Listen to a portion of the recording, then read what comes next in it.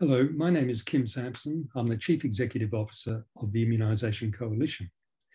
The presentation that we have for you today is by two of our directors, our chairman, Dr. Rod Pearce, who is a practicing GP in Adelaide and has been involved in the immunisation area for many, many years. The second is also a director, Professor Paul Griffin, who is an infectious diseases physician and microbiologist in Brisbane. And he's been active in vaccine development for quite a few years and has a great deal of knowledge in that area. And I'm sure you will find in his presentation or his answers to questions very interesting. My first question is to you, Paul. It's in relation to the vaccine and what actually goes into the vaccine. There is some concern by people that there are things in the vaccine that could be dangerous. And how do we know that what goes into a vaccine is something that is safe for us? Thanks, Kim. I guess these days that the vaccine components are freely available. It's something you can find out either before you go to get your vaccine or even at the vaccine centre that you go to get your vaccine from. And really, there's not that much in these vaccines. There's the active component, which in the case of Pfizer and Moderna is an mRNA. In the case of AstraZeneca, it's the instructions to make the spike protein in a harmless virus, an adenovirus. And then other than that, there's really some basic components like buffers and stabilizers that we know are very safe. So there's really no chance of any extra things being in there. The quality control of these vaccines is enormous. We make sure that we know exactly what's in each and every dose from each and every batch. So there's really nothing else in these vaccines. Okay, there has also been criticisms about the speed with which the vaccines were developed, that perhaps they've been rushed, that corners have been cut. What have you got to say about that? Yeah, there's absolutely been no corners cut. While we have developed these vaccines seemingly very rapidly, we've done that by omitting a lot of steps that add time but don't add anything to the clinical trial process. But we've not skipped any of the critical steps in terms of knowing these vaccines are as safe and effective as any of the other vaccines that we've developed. These vaccines were built upon years and years of research, perhaps arising from the first SARS in 2002. And we know that the people that have made these vaccines, Moderna, BioNTech, who helped make the Pfizer one, and the Oxford group that made AstraZeneca, well, they've been researching vaccines for a very long time. All of those groups in excess of 10 years. So while the vaccine seemed to come on the scene fairly quickly and be developed quickly, it was built on years and years of research, and by omitting a lot of redundant steps in terms of things like fighting for funding and delays getting that sort of funding. We're able to do that, of course, because we had more funding than ever before for these vaccines. But again, we didn't skip any critical steps in terms of the development or the testing of these vaccines. And then, so what about the approval process? There has been criticism levelled at the TGA because the vaccines have only been given provisional approval until 2023. What's all that about? So the TGA have demonstrated time and time again, they're a very rigorous regulator. I mean, one example of that is that we were actually a little bit late to the party in terms of approving these vaccines.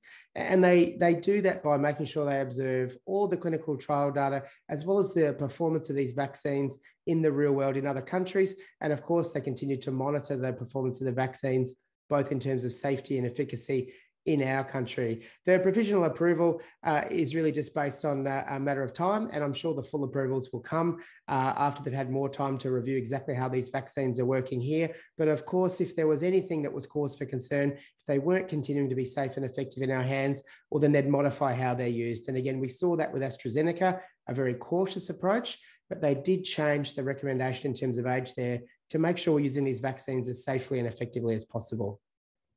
Okay, thanks, Paul. Rod, I just want to put a couple of questions your way.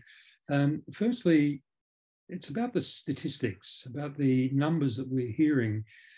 Can those statistics be trusted? For example, it's reported that people are dying of COVID-19. The question is, how do we know they've actually died from COVID-19 and not merely died of something else, although they tested positive incidentally? How can we be sure that they're actually dying of COVID, and can the statistics be trusted?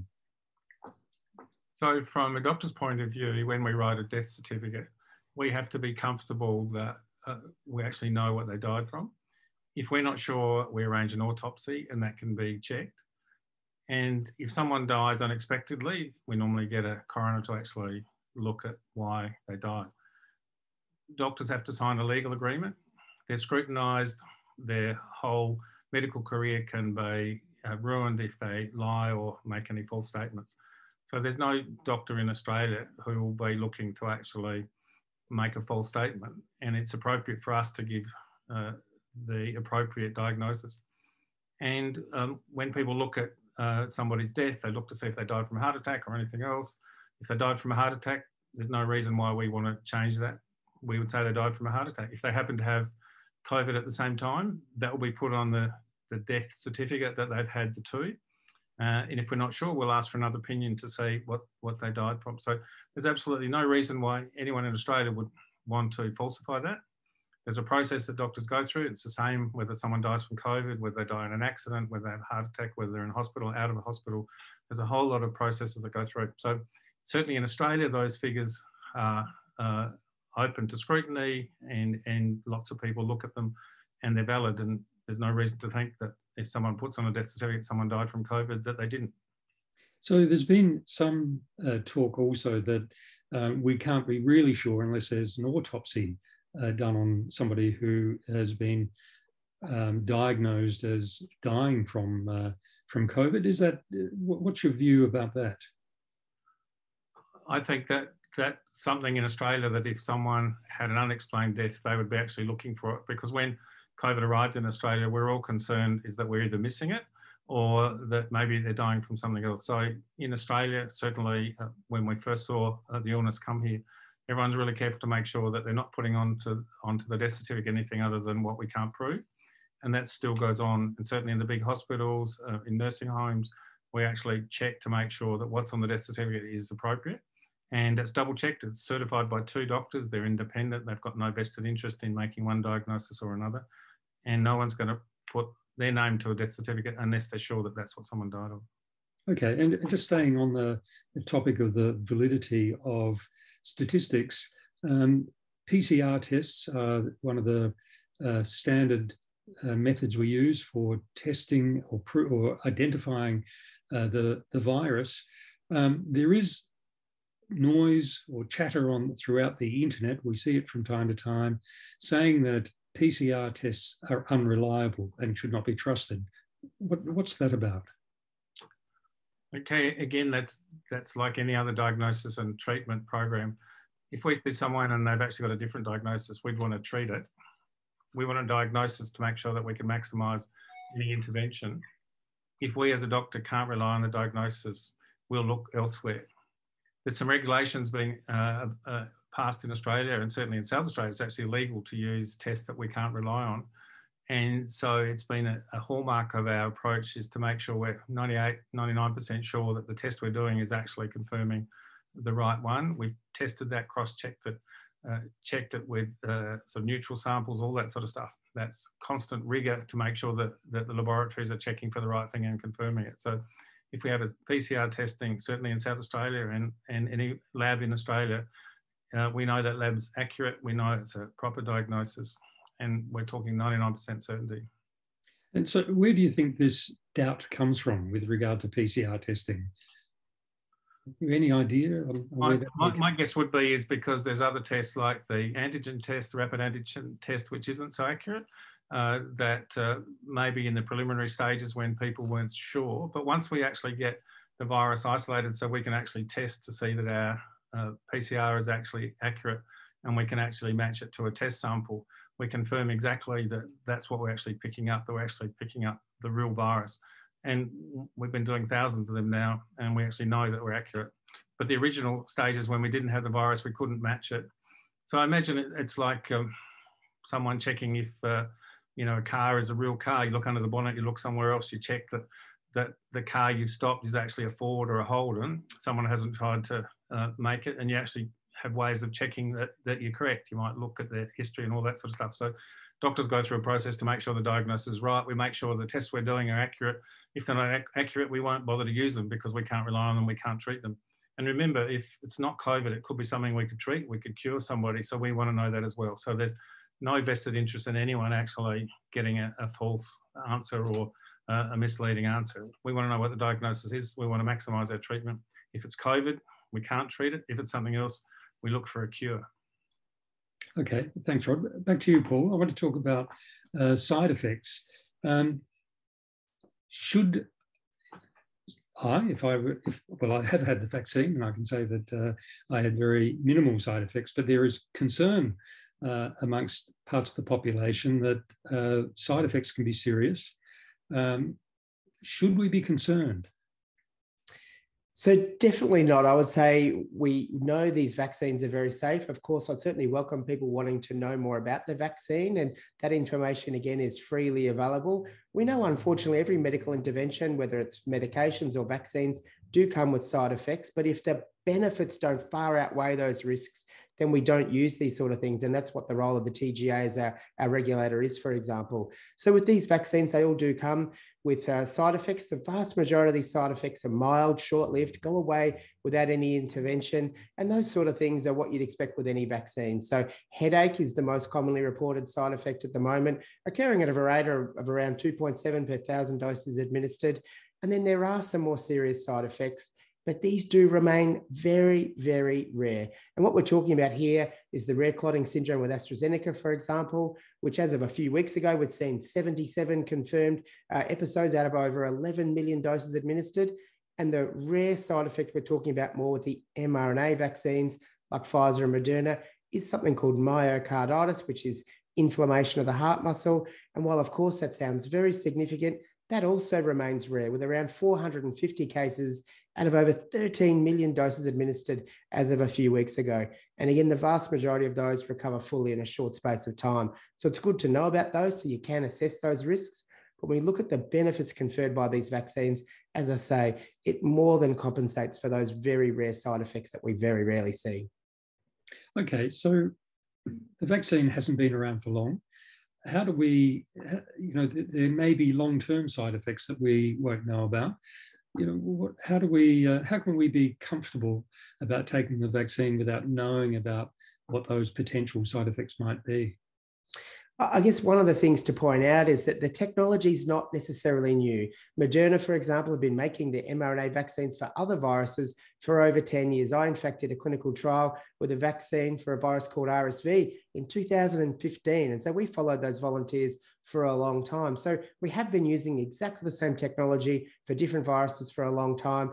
And then in terms of the testing of these vaccines, well, in fact, we did more testing than we'd normally do to get a vaccine through. We did large animal studies, lots of different animals, and then large clinical trials in people. So, for example, with Pfizer and Moderna, the number of people in those clinical trials exceeded 30,000.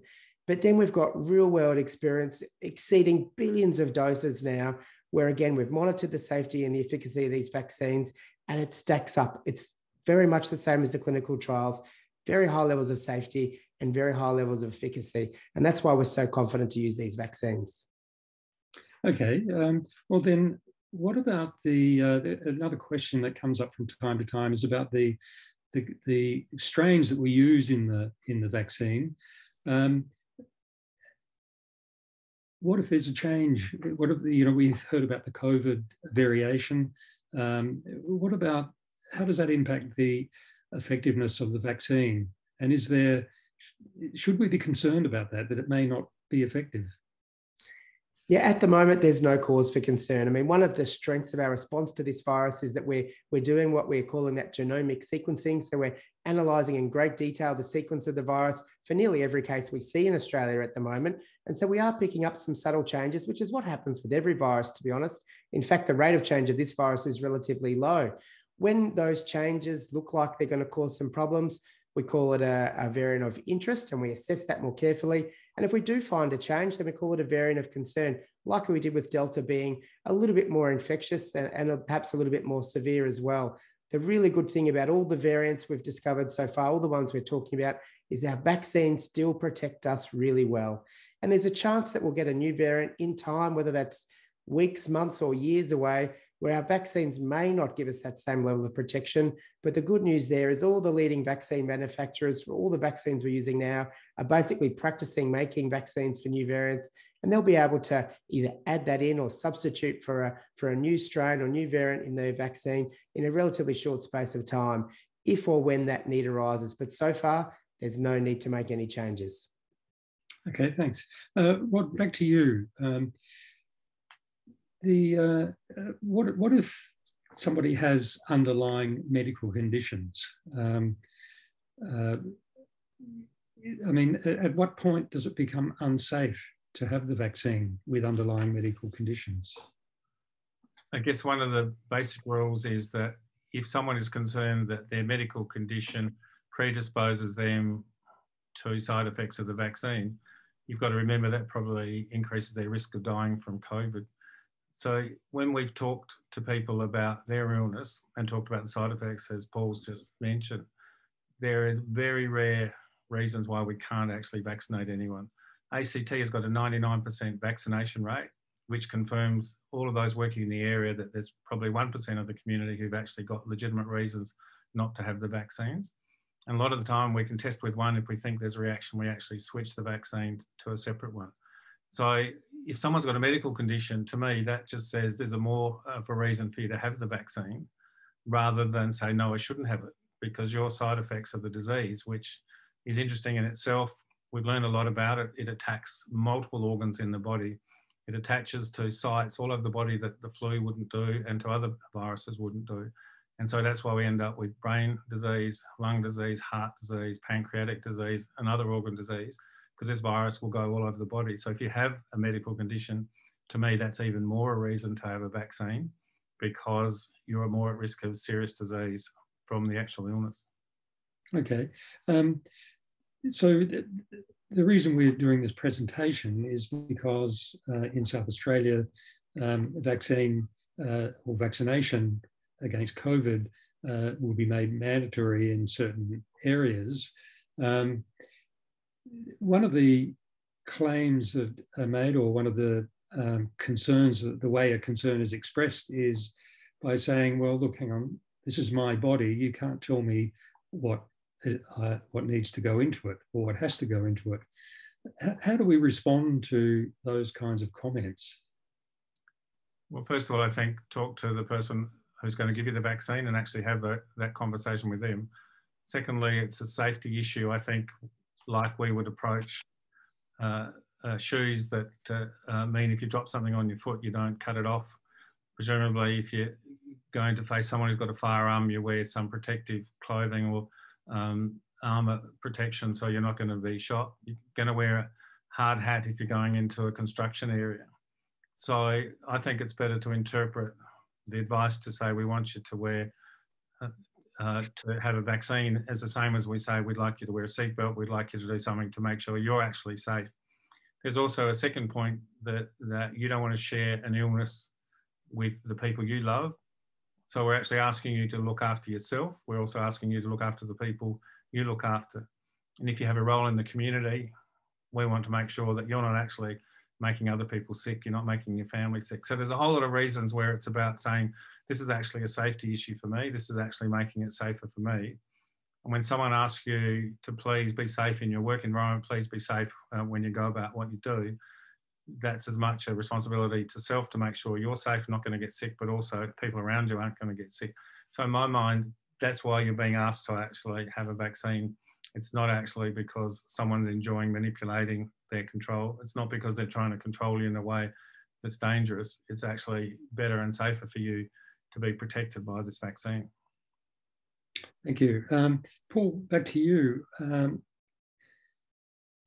Does the vaccine, the COVID vaccine, or can the COVID vaccine cause autoimmune disease?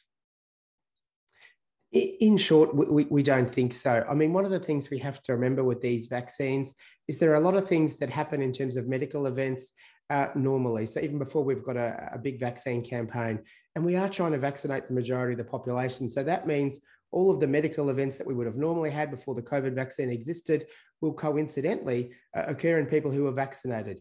And we've seen that with so many conditions. And so just because something's happened after someone's vaccinated doesn't mean the vaccine caused that. So there's a big difference between correlation and causation. So there may be some people who get diagnosed with an autoimmune condition after they've had the vaccine, but for the vast majority of those, we don't think the vaccines actually caused those. Okay, and what about somebody who's actually taking an immune suppressive drug? Is there any risk in being vaccinated if my immune system is compromised in some way? That's a very important question. And of course, for people that have specific medical problems, I'd always encourage them to have a tailored discussion with their GP or specialist or vaccine provider. The interesting thing about a lot of these conditions is that they don't really significantly reduce the effectiveness of the vaccine. They don't carry an additional risks in terms of being vaccinated, but those conditions certainly increase the risk of those people having more significant disease from COVID. So in fact, people that have a lot of these conditions that might want more information about the vaccine are perhaps the highest priority in terms of getting vaccinated. So again, I'd encourage people to have a discussion with their specific specialist who knows more about the condition. But on the whole, those conditions are actually more reason to get vaccinated, not a reason to be concerned about the vaccine. Okay, and what about the effectiveness of the vaccine on somebody with a compromised immune system? It really depends on what sort of compromise they have, what sort of medicine they might be on or underlying condition. The good news, though, is the vaccine still provides at least some protection across the board. And for those people whose immune systems are perhaps the weakest or the most compromised, well, now we have a strategy where we can give either a third dose for their primary vaccination or shortly thereafter boost them. So there's things we can do to boost the immunity in those people. This has been proven to be safe and an effective strategy. And of course, as I've said, those people are actually most likely at the greatest risk of negative outcomes from this infection. So such a high priority to make sure they're vaccinated. Okay, thank you, Paul. Rod, back to you. It's understood that the fatality rate of COVID is less than 1%. And that's according to the Australian Bureau of Statistics, as I understand it. So if that's the case, and if 70% of staff are already vaccinated, why is it important for me to also be vaccinated? There's a couple of issues around still catching the infection and spreading it. The disease you get if you are vaccinated could end up affecting you for life. And so not only is there the acute infection, which puts you in intensive care and kills you, there's the long COVID, which can permanently affect your lungs. And when talking to people overseas in this region, we were getting some reports that lung transplants were becoming the norm for people with severe COVID. So that's the lifelong effects of the damage done. There's also things like diabetes, chronic fatigue, tiredness. In the UK, they're talking about 1 million people with long COVID out of a $6.5–7 million persons with the infection. So they're talking about 1 in 6, 1 in 7 people ending up with long COVID. So if you're not vaccinated, there's a risk of more severe disease. If you are vaccinated, there's still a risk of disease. Vaccine doesn't stop you getting an infection. It means it's going to be less severe. There's less chance of spreading it. So there is always a good reason to be vaccinated. We'd like to have 99% of everyone vaccinated so we can minimise those risks of, first of all, severe infection. Secondly, anything that's going to be transmitted. And thirdly, long COVID, we'd like to stop. Okay. And my last couple of questions relate to somebody who is planning a family. Is the vaccine dangerous for pregnant women? We've got no evidence to think it is. And it's a similar experience to what we found with influenza. When we had our last pandemic, a third of the people ended up in intensive care were pregnant women, and that was unusual. And we now know that when someone's pregnant and they get COVID, they're actually more likely to end up in intensive care. So there's a higher risk. The severity of the disease is worse, not only bad for them, but also for their child. So there's no reason to think it's going to cause any fertility. It's not biologically plausible. Maybe we can ask Paul to give some more technical reasons, but there's certainly nothing. It's also an interesting story that we've known for years, that every time a new vaccine comes, there's usually some sort of story that this vaccine's going to sterilise the population. And we've known for 200 years, ever since vaccines were invented, that that sort of story goes around. We're seeing with whooping cough, there was stories that was going to sterilise people. So it seems that's a common story people make up just because they're trying to fearmonger. And there's no evidence here. And we've had thousands of people who were pregnant. There's been no side effects from the vaccines, but we know that it's more, the disease COVID is actually worse in people who are pregnant. And you've kind of semi-answered my last question, but you did ask Paul for comment, and maybe I'll ask you this one, Paul. Does the vaccine affect male or female fertility? Simple answer there again is no. And as we've heard, it's a common myth that's been propagated for reasons that aren't clear, some of those historic. But we've looked really carefully at the vaccine in terms of how it works and those sort of side effects. Looking into some of these issues is part of the preclinical testing in animals, and it's something that's observed really carefully in the clinical trials, and of course it's part of that real world experience. And we've not seen any signals there in terms of fertility, ability to conceive down the track, or any signals of any adverse outcomes in pregnancy. And we've also heard that, of course, being sick with COVID is such a devastating thing to happen in pregnancy, with quite high rates of complications.